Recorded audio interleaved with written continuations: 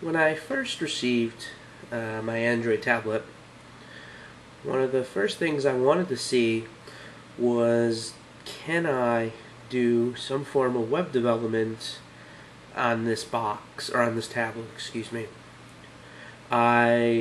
Sometimes when I'm out on the road, I might get a phone call. The local developers of one of the clients did something, they messed up. So I have to pull out my laptop and do all this, boot it up and get it all together. So with this tablet, I have found a nice app in the Google Play Store, free of charge. It's called Terminal IDE. And what it does is it brings you Terminal, and it gives you some commands that will help you along the way. One of the first ones is the find command. So it will easily allow me to find different things that are needed,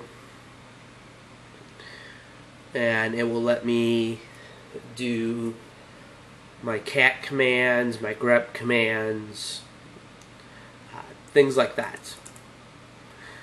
One of the other nice things I like about this device, or this application, is it comes with Vim pre-configured. So let's go ahead and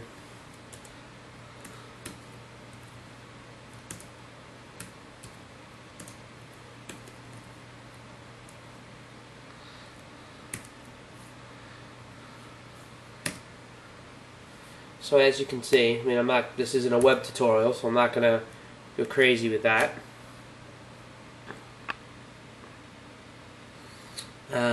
We can quickly look at,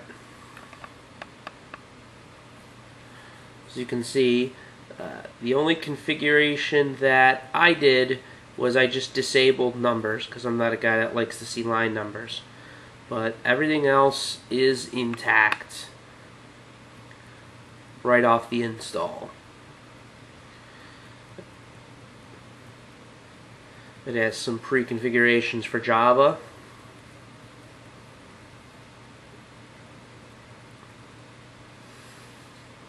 So it's definitely nice. So the next thing that this app has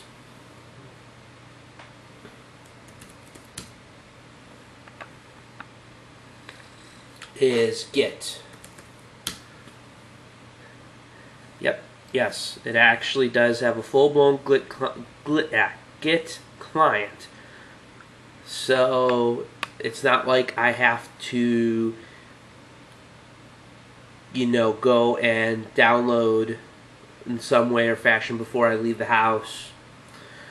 Once I get a project set up, which this has full Git admin, I can, on the road, do my source control. Now, I'm, of course, not giving this application justice, because there are tons and tons of more things to do with this. But, as I said, it supports syntax highlighting. If you're a command line type guy, it's definitely an application that you will be fine with. I think the biggest thing that I like is the Git integration. So when I'm on the road, I basically can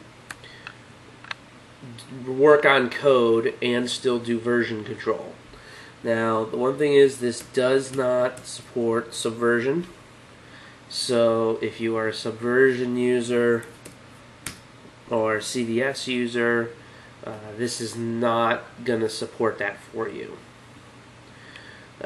You might notice that I'm typing here. I'm typing using the Logitech Bluetooth keyboard for Android. So that's pretty much it of this quick tutorial. I again just wanted to give a brief overview for maybe some developers out there that are looking for an application that will allow them to do some development work on their Android device. Thank you. If you like, please subscribe and comment below. Thank you.